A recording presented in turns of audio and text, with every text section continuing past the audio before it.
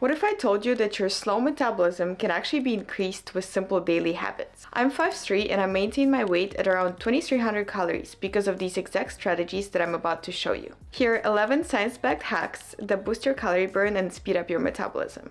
Number 1 is green tea. Harvard Medical School shows that drinking around 3 cups of green tea can boost your daily calorie burn up to 100 calories, which is huge considering you're not changing anything else. Green tea has also been shown to reduce hunger and increase fat oxidation, meaning that just by having more green tea throughout your day, you can increase your calorie and fat burn. If you're not already boiling a pot of water, what are you doing? You can either drink more green tea daily or take a supplement, which is EGCG, which is the main active ingredient in the green tea and the one that gives you those metabolism boosting benefits. Number 2 is eating more complex carbs. The biggest lie that we've been told is that Carbs are bad and we should avoid them if we want to lose weight. Science says the opposite. It's not the carbs itself, but choosing the right ones. Literally just your food selection can help you lose weight easier. Whole grains like brown rice and oats are high in fiber, which slows your digestion down. That means that your body works harder to break them down. And in that digesting process, you burn more calories. And because they digest slower, you stay fuller for longer. So you're not hungry 20 minutes after finishing your meal. For example, if you swap your white rice for quinoa, your body burns about 10 to 25 more calories just digesting it,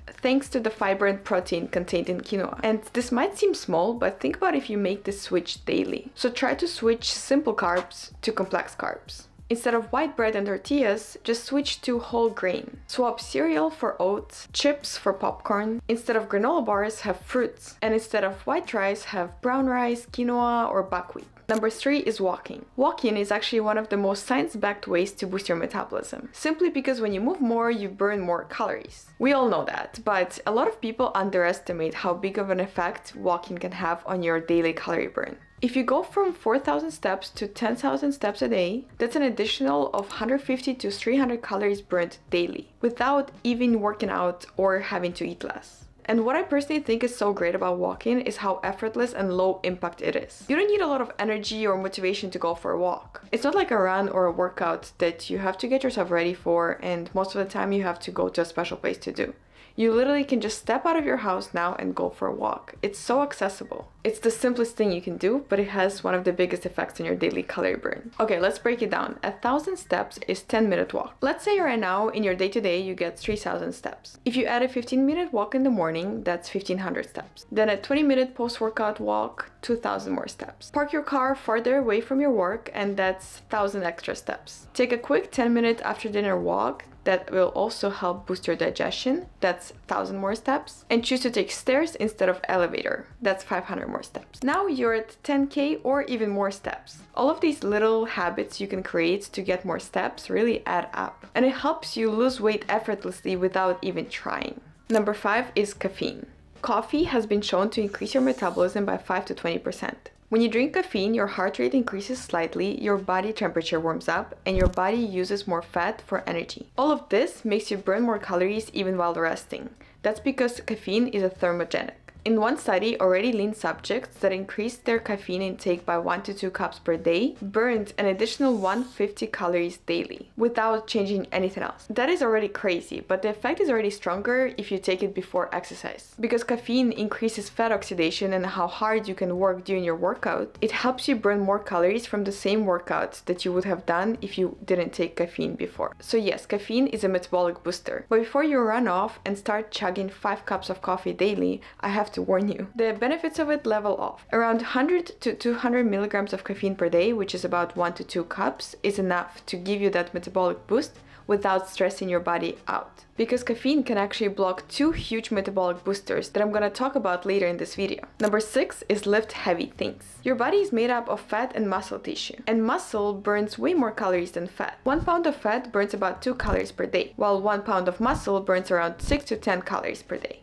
So the more muscle tissue you have, the more calories your body burns all day long. Even when you're not exercising, you're not walking, you're not doing anything. That's why you see so many women who can eat a lot and stay lean.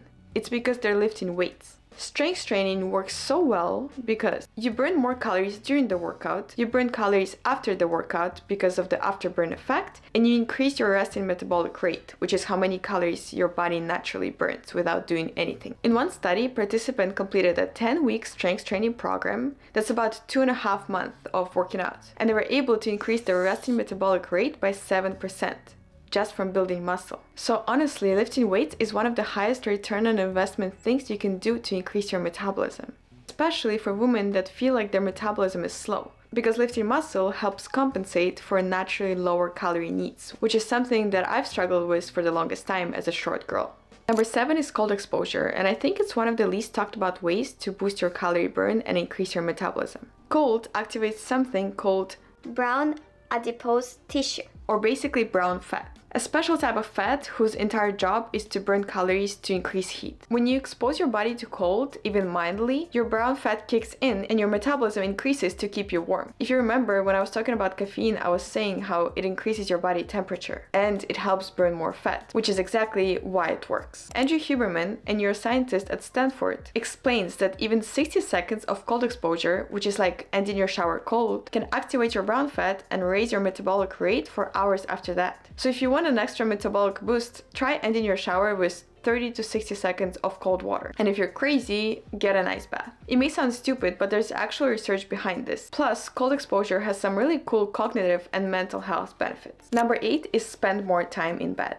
Most people don't realize this, but sleep has a huge impact on your metabolism. Not sleeping enough literally slows it down. One study showed that just 4 to 5 nights of poor sleep reduce your metabolism by 2 to 8%, meaning that even if your diet and training stays the same, you burn fewer calories. Think about it like this: your body burns most fat at night. So if you don't get enough sleep, you're simply not burning as much as you could. So aim for 7 to 9 hours of sleep each night. It will not only boost your metabolism and increase your body's ability to burn fat, but also stabilize your hunger hormones so you feel less hungry throughout the day. Number 1 is eat more. The crucial thing about metabolism is that it adapts. That's why when you lose weight, you hit a plateau at some point and you have to keep decreasing your calories to keep losing weight. Because over time, your body adjusts by burning less calories throughout the day. For example, let's say your maintenance is around 1900 and you decide to eat at 1200 calories to lose weight, which is, by the way, very extreme and not recommended. For the first few weeks, you will lose weight, but eventually your metabolism will adapt to that number, so you'll be eating at 1200 calories and plateauing. That number basically becomes your new maintenance. So to keep losing weight, you either have to increase your activity or decrease your calories, which is very extreme. But the thing is, just like you can slow down your metabolism by eating less, you can actually speed it up by eating more. When you slowly increase your calories back towards your original maintenance, your metabolism increases as well. One of the most famous studies on metabolism, the Minnesota starvation experiment, showed that extreme calorie restriction slowed people's metabolism down by 20 to 40%, and their metabolisms only recovered once they started eating more again. I made a separate video on this topic, but here's a quick guide to boosting your metabolism by eating more. Number 1, gradually increase your intake with whole foods. Protein, complex carbs, fruits, healthy fats, and veggies. The key word here is gradual and slow. And number 2, it works best paired with strength training because it helps you use that extra food to build muscle, which increases your metabolism more. Number 10 is HIIT. When you do high-intensity interval training, things like sprint intervals or cycling, your body burns extra calories for hours after the workout, not just during it. In a study on fit young women, researchers had them doing interval sprints, where they performed 30 seconds all-out sprints on a treadmill, followed by 1 minute rest, and they repeated it 20 times. After this session, their metabolism increased by 10% for up to 14 hours post-exercise. Now, 10% might sound small, but for an average woman, that can look like extra burn of 100 to 120 calories per day. And if you feel like you're always low on time and don't have hours to spend at the gym, HIIT might be the best cardio option for you, because a 30-minute HIIT session has been shown to burn 100 extra calories than a 30-minute steady-state cardio session. And that's without considering the fact that HIIT burns more calories even after the exercise. So adding 1 to 2 sessions of HIIT per week can slightly boost your metabolism. Just avoid overdoing it so it doesn't impact your recovery. Number 11 is manage your stress. and I kept the most important for the last. I think by now we all know that high levels of stress are bad for weight loss, but we don't realize how bad it really is. In one study, women that experienced high stress the day before burned 100 fewer calories after a meal than non-stressed women. Think of your metabolism like a phone battery. When you're stressed, your body switches into low power mode. It burns fewer calories so you can save energy. So a good start to boosting your metabolism and also just improving your happiness can be managing your stress. And with the theme of this video, here's some science-backed ways to decrease your cortisol. Go for a 10 to 20 minute walk because light movement lowers cortisol immediately. Practice slow breathing. It activates your body's parasympathetic nervous system that makes you calmer. Prioritize 7 to 9 hours of sleep. Eat regular meals with protein, complex carbs, healthy fats, veggies, and fruits. Strength training 2 to 4 times per week. Get morning sunlight. You can do that on your walk. Take magnesium. Supports nervous system and reduces cortisol levels. Practice meditation. Even 5 to 10 minutes can measurably lower your cortisol. Laugh or talk to someone you love. Social connection releases oxytocin, which naturally reduces cortisol. Number 4 is eating more protein. You see, eating a higher protein diet helps you burn more calories, even while you're sleeping. In one study, a higher calorie diet increased calories burned by 260 per day. That's because when you eat protein, your body has to work harder to break it down. It's slower digesting. So when you eat 100 calories of protein, your body burns 30 calories in the digesting process, meaning you only absorb 70 calories from that 100. But when you eat 100 calories of carbs, you absorb about 90 calories, and when you eat 100 calories of fats, you absorb all 100. So if you want a simple metabolic boost, aim for 25 to 30 grams of protein each meal.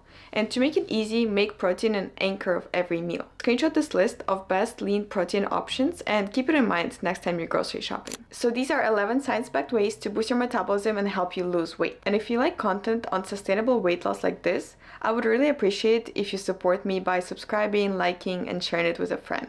I'll see you soon.